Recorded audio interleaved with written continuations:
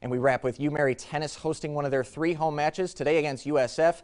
Kelsey Lajum in a battle in 2 singles, down a set, but a nice inside-out forehand. Her opponent can't put enough on. And soon after, a great point to watch here. Lajum at the net, but Megan Kwan plays some great defense here. And then check this backhand over Lajum and into the corner baseline.